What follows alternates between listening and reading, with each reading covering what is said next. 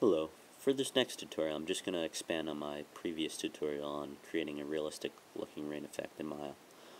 Alright, so start off, we're just going to go up to our toolbar here and scroll down to rendering.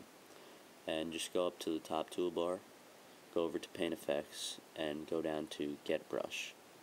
Alright, you'll notice when you open that up, you'll see a bunch of different folders here for the different paint effects. And what we're going to do is scroll down to weather.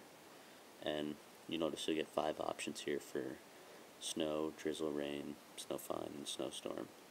All these files are pretty similar. They are animated and render pretty nicely.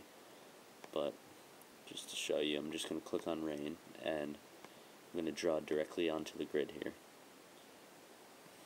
Alright, just pull this over to the side and just going to render that just to show you how it looks. The neat thing about this is it actually renders with Maya software, which was actually a problem in the last tutorial. You can only get it to render with Maya hardware, but this one renders with Maya software, so it's pretty awesome.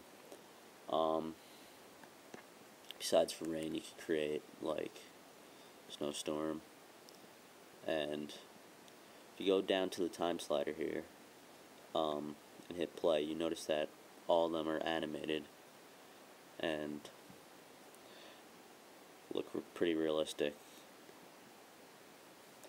So let's just render that out, see how the snow looks.